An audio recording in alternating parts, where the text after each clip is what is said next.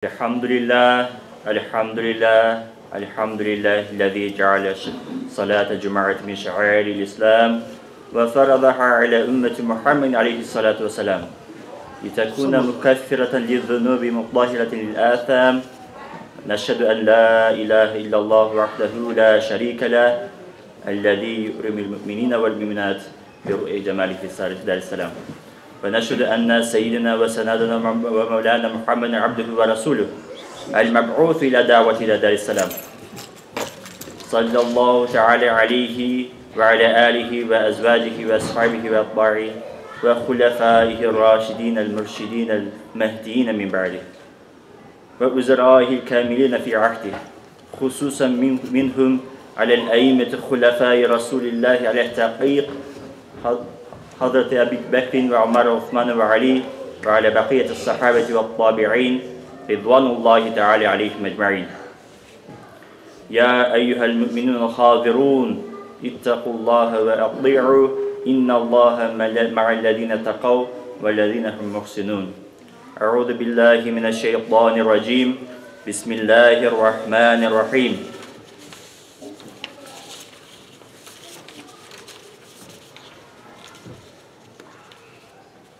استعوذ بالله. قل إن كنتم تحبون الله فاتبعوني يحببكم الله ويغفر لكم ذنوبكم والله غفور رحيم. قال النبي صلى الله عليه وسلم: تركت فيكم أمرين لن تضلوا ما تمسكم بهما كتاب الله وسنة النبي.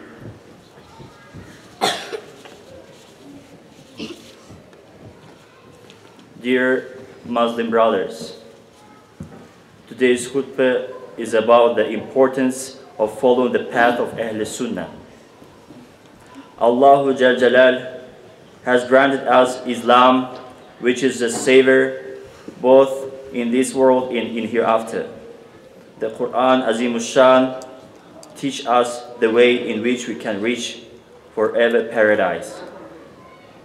Rasulullah is the person who teaches us the Quran and what the Quran wants us to do in the best manner. He does this either by doing it himself, fi'li, or by saying that what we should and what should not do, qawli. All this is called Sunnah. After him, the Sahaba who would say, "Let my mother and father be sacrificed for you, Ya Rasulullah," as a sign of love towards Rasulullah. And after them, the Tabi'een and the Tabi'een have all followed the Sunnah of Rasulullah sallallahu alaihi wasallam. The Sahaba understood in the best way the teachings of the Sunnah and showed great efforts in forwarding the Sunnah to the ummah who came after them, paying great attention in not making any mistakes. When they asked Hazrat Aisha about the akhlaq, the ethics of Rasulullah, she said, "Don't you read the Quran? Rasulullah akhlaq is the Quran." Of course, the best person who understands and lives by the rules of Quran is Rasulullah sallallahu alaihi wasallam. Therefore, in order to live our religion in the best way and to live this world with iman haqiqi, we must tie ourselves strongly around Sunnah and follow the path of Ahl Sunnah. There are a lot of ayahs and hadith about the importance of Sunnah. In Surah Nisa, Allah Ta'ala says, "Whoever submits to Rasulullah, of course, they will submit to Allah." In another ayat, Allah Ta'ala says, "O Messenger, tell them, if you love Allah, then love me so that Allah will love you and forgive your sins." In one hadith, Rasulullah sallallahu alaihi wasallam says, "I leave you only two things, the Quran and my Sunnah," his path. For as long as you follow those two things, you will be on the right path. In one hadith Rasulullah sallallahu alaihi wasallam says, I leave you on. This hadith was forwarded by Imam Malik, and the tafsir of this hadith says, the sunnah of Rasulullah is like the boat of Hazrat Nuh. Whoever boards the boat will escape. Whoever does not will drown. Therefore, as it can be seen, we as Muslims must show great effort to follow the path of Ahl Sunnah and do as the Rasulullah ordered us to do. Shariat consists of 4 sources: Quran, Hadith, Ijma' al-Ummah, and Qiyas al-Fuqaha. The 2 main sources, of course, are the Quran and Hadith. Therefore, in order to understand our religion and the laws which it sets out, we must understand what the Quran and the Hadith says, and must follow the path. May Allah's blessing be upon us. Talking about the importance of the Sunnah and the importance of following religion, we should not ignore that our nation of Muslims, will be corrected only by educating new generation of Muslims. The fightings between adults should not take our time from educating and bringing up a new generation of Muslims truly educated and truly following their religion and understanding their religion. So the importance of youth is highly appreciated in our religion, but unfortunately ignored by our ummah nowadays. Muslim brothers, Prophet Muhammad sallallahu alaihi wasallam says in the hadith, treasure 5 things before 5. Let's count them. Your youth before old age, your health before illness, your wealth before poverty, your free time before becoming occupied, and your life before death. This hadith mentioned in Tirmidhi. Youth, health, wealth, and time are temporary stages which is within the cycle of life. They seem so permanent, so full of promise, yet in reality they are so brief and deceiving. They give a false sense of authority and independence that leads to rebellion and neglect. The Holy Quran states, most certainly man transgressors all bounds because he deems himself to be independent. Verily to your Rabb is the final return. Al-Alaq, ayah from 6 to 8. You see, those things we sometimes forget about the importance of those things. When we do eventually return to Allah, everyone will inevitably have to give an account of the favors that they have enjoyed. Man will remain firmly rooted to his place on the day of judgment until he is asked about 5 things: his life and how he spent it, his youth, how he spent it, his wealth, where he earned. Important. This is very, very important. Not only how we spend, also the way we earn this wealth. It should be, of course, in a halal way. And how we spend it. And how he acted, a Muslim, on what he learned. It was mentioned in Mishqaq. At young ages, we postpone things hoping to reform sometime in the future, last realizing that we may never see the dawn of another day. And we are going to be questioned particularly about how we spend our youth. We are therefore never too young to be a devoted and committed Muslim. During the golden era of Prophet sallallahu alaihi wasallam, society was divided into only 2 categories.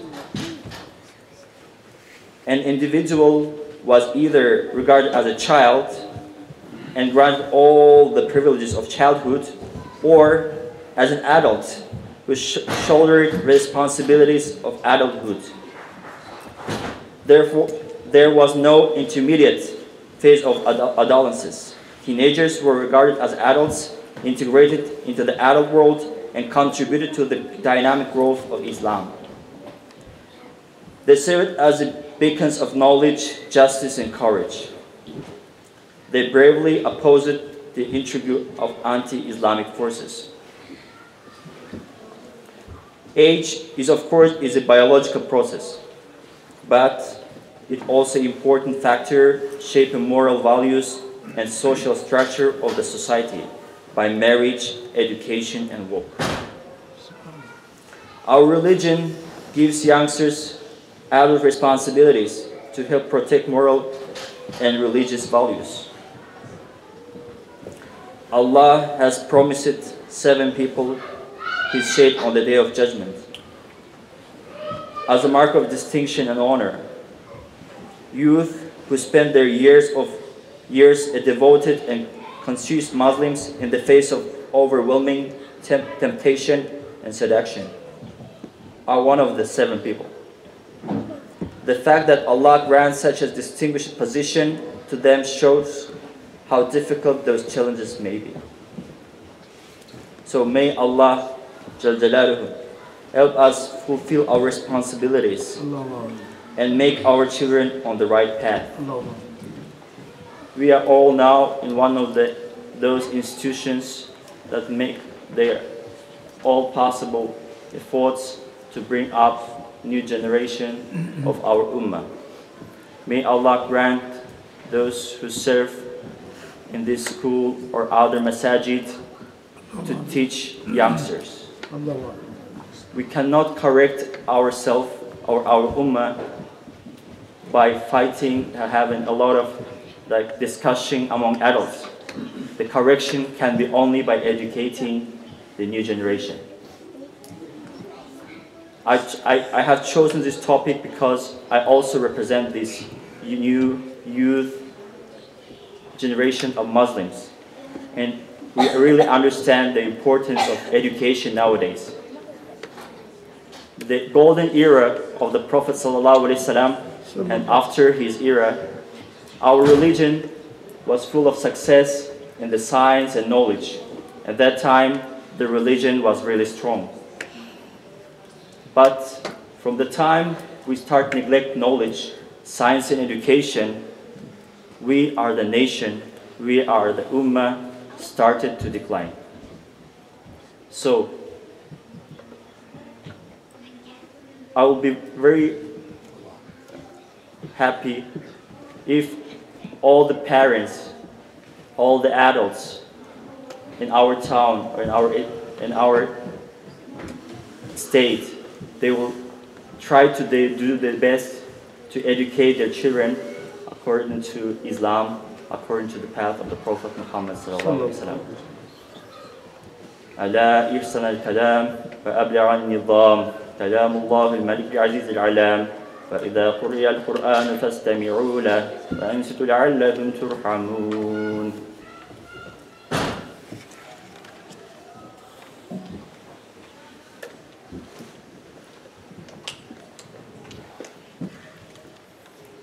الحمد لله الحمد لله الحمد لله حمد الكاملين والصلاة والسلام على سيدنا محمد تعظيما للنبي وتكريما لفخامة الشان الشرف الصفي فقال عز وجل من قائل مخبر وآمر إن الله وملائكته يصلون على النبي يا أيها الذين آمنوا صلوا عليه وسلموا تسليما.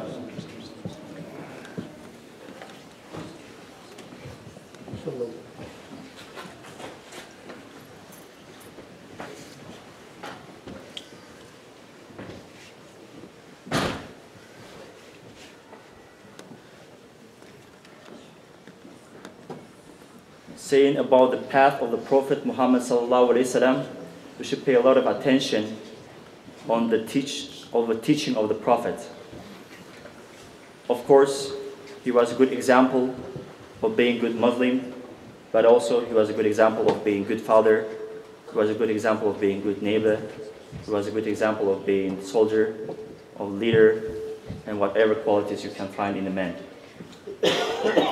In one of his hadith, he will mention, إِنَّمَا بُعِثْتُ لِيُتَمِّمَ مَكَارِمَ الْأَخْلَاقِ. I was sent you to complete the perfect manner. Perfect manner is very important in our religion. When we walk on the street as a Muslim, if non-Muslim will be passing on the same way, he should feel that safe while walking by the Muslim. The Muslim, we should be a good example in the society we are in. It doesn't matter, are we educators or business people? Rasulullah sallallahu alaihi wasallam talked a lot about those traders who treat in an honorable manner in their business place. They never lie, they never cheat. So by doing the halal earning, we can be a good example for others. We see the problem of our ummah, that in order to earn for our bread, sometimes we Muslims choose any possible ways. And by doing that, we not only made bad our reputation, but reputation of our religion in general. So Islam is not only in masjid, Islam in your business place, Islam is in our classrooms, Islam in our any places we are in. It doesn't matter our position or profession. We are those people who can be reason for others to accept religion or escape from that, to be far from that. And as it is mentioned in the hadith, Prophet was a good example of the good manner, makarim al-akhlaq. So we are those followers of him should try to be a good example of that too. All the hadith and ayahs I mentioned about the importance to follow the Ahl Sunnah is all about that.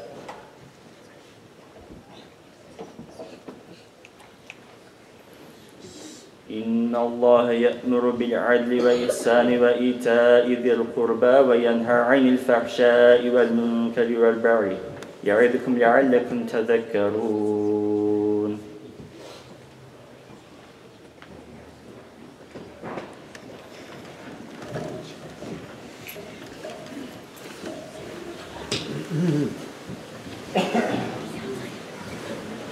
الله أكبر.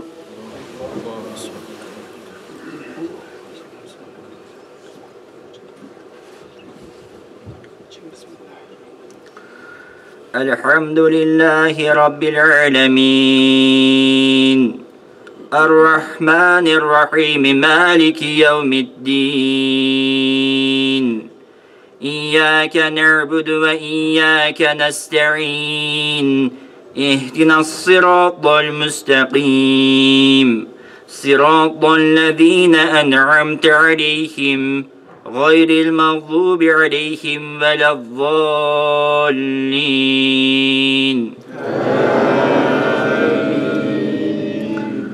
إن للمتقين مفازا حدائق وعنابا وكواعب أترابا وكأسا دهاقا لا يسمعون فيها لغوا ولا كذابا جزاء من ربك عطاء حسابا رب السماوات والأرض وما بينهما الرحمن لا يملكون منه خطابا يوم يقوم الروح والملائكة صفا لا يتكلمون إلا من أذن له الرحمن وقال صوابا ذلك اليوم الحق فمن شاء اتخذ إلى ربه مآبا إنا أنذرناكم عذابا قريبا يوم ينظر المرء ما قدمت يداه ويقول الكافر يا ليتني كنت ترابا. الله أكبر.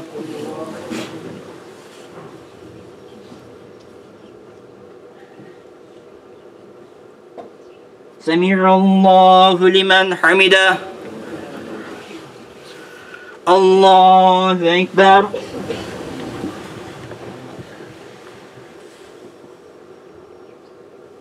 الله أكبر. الله أكبر.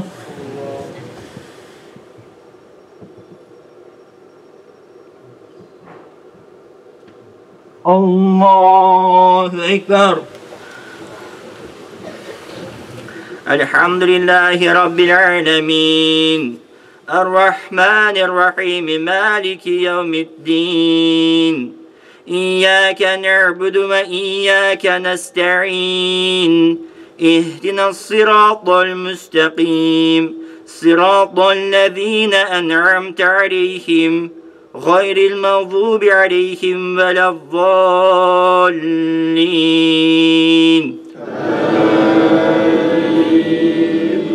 والتين والزيتون والطور السينين وهذا البلد الأمين لقد خلقنا الإنسان في أحسن تقويم ثم رددناه أسفل سافلين إلا الذين آمنوا وعملوا الصالحات فلهم أجر غير ممنون فما يكذبك بعد بالدين أليس الله بأحكم الحاكمين.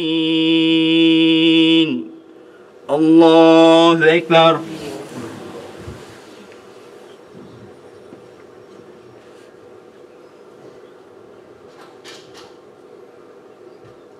سمع الله لمن حمده. الله أكبر.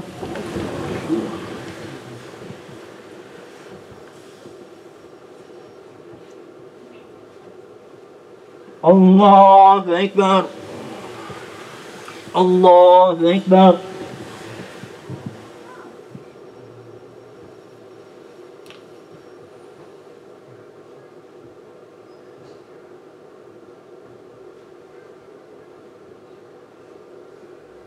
الله أكبر.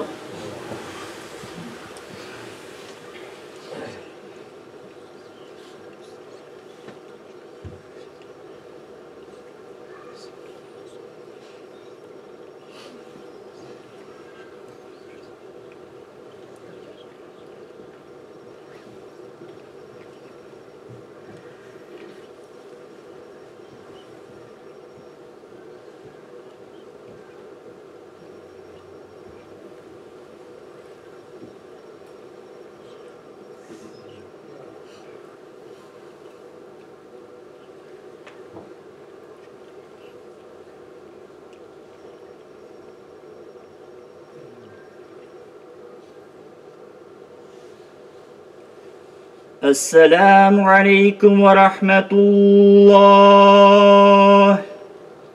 السلام عليكم ورحمة الله.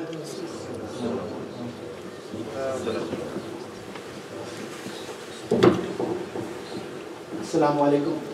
Those of you who do not know Imam Serzhan, he has recently moved to Delaware from China. He was born and raised in Russia. Then he moved to Turkey for his education. From there he went to China and recently joined as Imam of Glasgow Masjid, by the People's Plaza. So we welcome him. Welcome to Delaware. Welcome to Newark. We're very happy to have you here. Jazakallah. As you go out in the hall, in the main building of Union, there is science fair. Students have worked really hard, and it'll be we'll appreciate if you stop by just for a few minutes, see what they have done, and you know, encourage them for what they have been doing. MashaAllah. So, Jazakallah khair. Assalamu alaikum.